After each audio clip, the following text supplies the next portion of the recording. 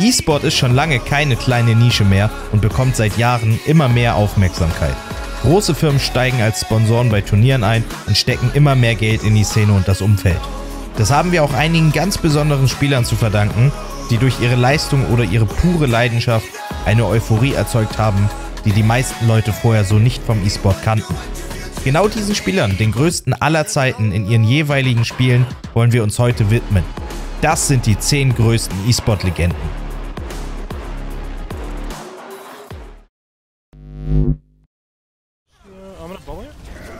Platz 10. Matthew Super Delisi.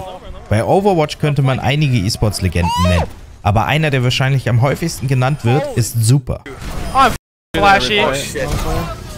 Yeah. Oh, it's a little heavy if you can pick it up. Gosh, this is oh my God. Mit seinen Leader-Fähigkeiten führte er San Francisco Shock zum Titel in der Overwatch League und außerdem hat der Tankspieler in 2019 den Overwatch World Cup mit den USA gewonnen.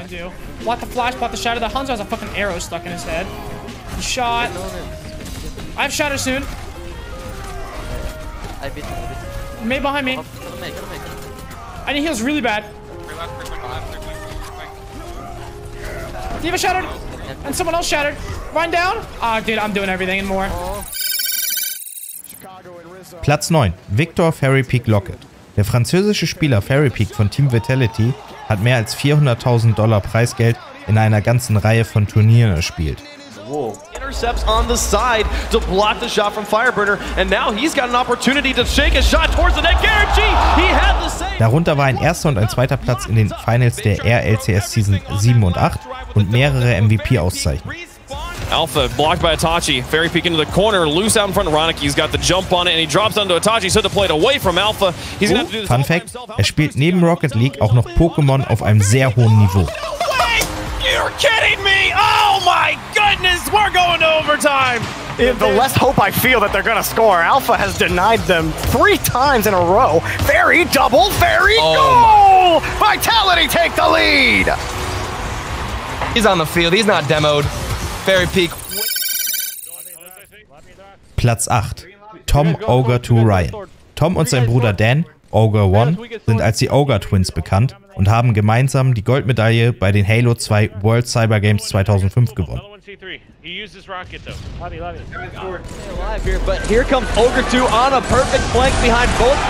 Ogre 2 wird oft als der beste Halo-Spieler aller Zeiten genannt.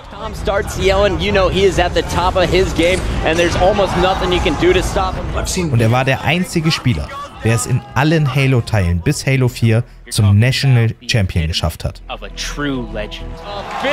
over, final boss here, 2010 MLG National Champions. Ogre 2 doesn't even realize what he just did. Final boss going down as the only Halo. Platz 7.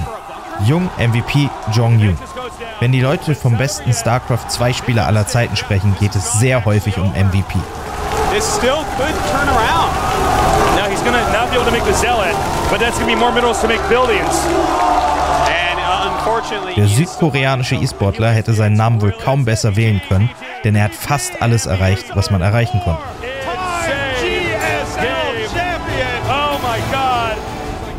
Als vierfacher GSL-Champion hat sogar CNN eine Reportage über ihn und seine Karriere gemacht, die ihm noch mehr Aufmerksamkeit als zuvor schon erbracht hat.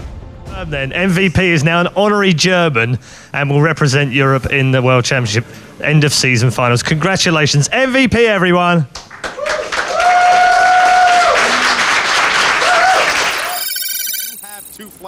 Platz 6. Seth Scump Ebner. Scump ist schon sehr lange in der Call of Duty Szene aktiv, aber der Release von Warzone hat ihm und seiner Karriere nochmal einen richtigen Schub verpasst. We get the kills now.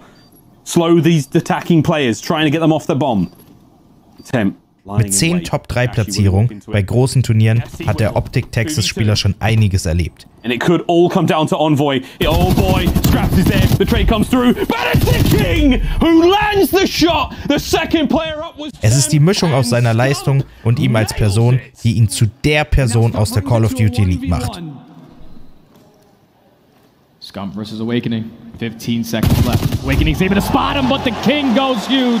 Able to clutch it up for Optic and keep them into this game. 2 rounds now in a row for Optic. Platz 5. Kyle Booger Giersdorf. Auch wenn die Fortnite-E-Sport-Szene noch sehr jung ist, hat sie schon einen Weltmeister, und zwar Booger.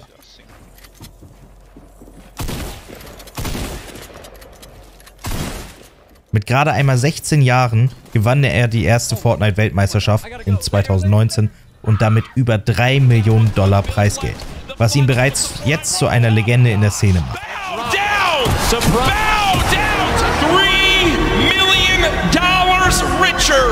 Seitdem gab es wegen der Pandemie auch keine Fortnite-Weltmeisterschaft mehr und Booger ist immer noch der amtierende Weltmeister.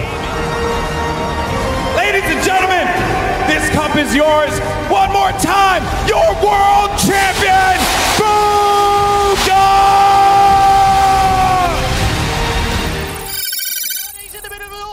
Platz 4. Johann No-Tail Sundstein. Er ist nicht nur einer der allerbesten Dota 2-Spieler aller Zeiten, sondern ebenfalls der E-Sportler mit den größten Preisgeldeinnahmen überhaupt. He'll go down as well. The buyback from Anna securing the fight here for OG. As only X-Nova left alive, but not for long. They chase him down. They get the team-wide triple kill. Use the winner's curse onto the Invoker, but he has a Lincoln's now. Oh, No-Tail. Er war der erste Dota-Spieler, der zwei The International-Titel gewinnen konnte und das sogar direkt hintereinander. He does manage to kill. No fear, No-Tail with the Sprout control up, and now Nangrana's going to be caught. The rest of OG, they're going to bail out. No-Tail, the Arcane Rune was worth it. Mit Teams wie Fnatic, Team Secret, Cloud9 und OG hat er sich über $7 Millionen erspielt.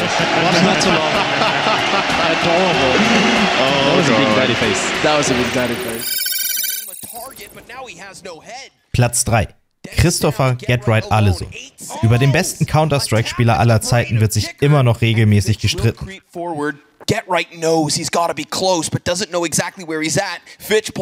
Und meist können sich die Leute nicht auf eine Person einigen.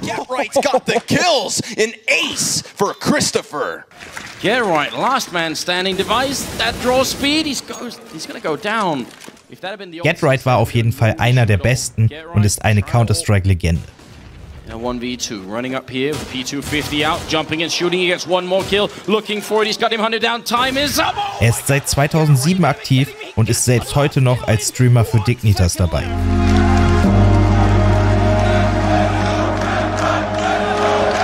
Viele sagen, sein Game Knowledge war besser als das aller anderen und sein Spielstil alleine hat ganze Teams dazu gebracht, ihren Stil anpassen zu müssen.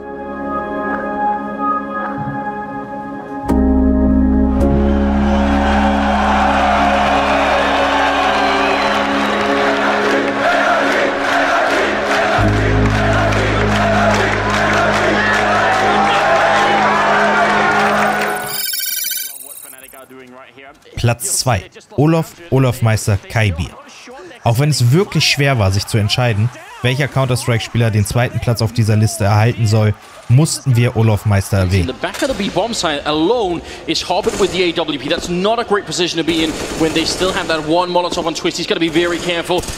Der Schwede, der wahrscheinlich so ikonisch für das Spiel ist wie die Map Dust 2, hat längst Legendenstatus erreicht.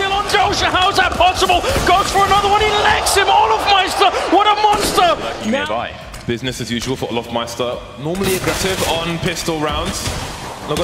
Als Teil des legendären Fnatic-Teams hat er sich diesen Status zusammen mit 3 Major-Titeln und 6 MVP-Awards regelrecht verdient.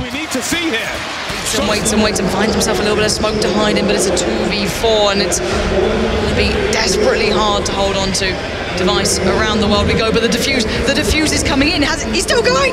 Oh, Olof just about gets it as the flames come in, and look at the little dance of happiness. That is how to control your nerves in a situation. Dance it out, but my God. Platz 1. Lee Faker Sanghaeyo. Der Name Faker sagt sogar nicht E-Sport-begeisterten Menschen in den meisten Fällen etwas. KT with a hell of a response will take down four. Flashes it, knocks back 2 people with the Ember Survive. They're gonna find BDD, and Utara is gonna follow. Der Midlaner wurde von SK Telecom T1 auserwählt, um ein professionelles Team um ihn herum aufzubauen. SK Telecom, good lord, welcome back to the LC. Knew they were coming. The second gorilla charged at him in an empty lane. He did a minor step upwards. Das hat wahrscheinlich sogar noch besser funktioniert als erwartet. Faker gilt heute als der beste League of Legends Spieler aller Zeiten.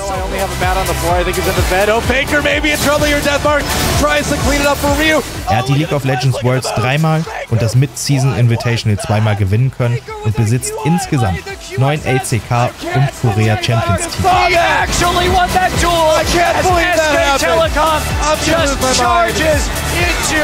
The KT Bullets base. Oh, wow. Can you say GG?